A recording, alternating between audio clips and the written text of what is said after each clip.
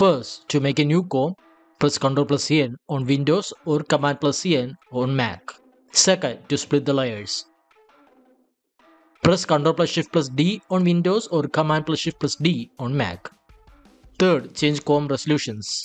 Press Ctrl+Shift+J or Command+Shift+J to change the resolution to half. To change the resolution to quarter, press Ctrl+Alt+Shift+J or Command+Option+Shift+J. Now, to change the resolution to full, press Ctrl+J or Command+J. Open Graph Editor, press Shift+F3. To go at the beginning of the work area, press Shift+Home. To go at the end of the work area, press Shift+End.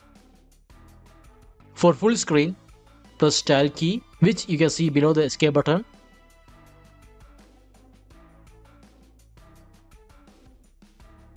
Here you can see I add all these effects. If you want to remove all these effects, press Ctrl+Shift+E or Command+Shift+E.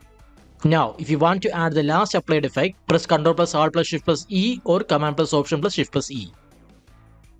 To import single file, press Ctrl+I or Command+I.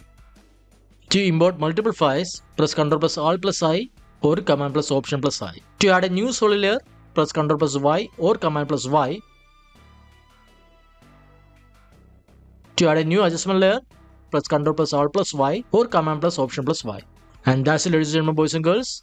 Thank you for watching.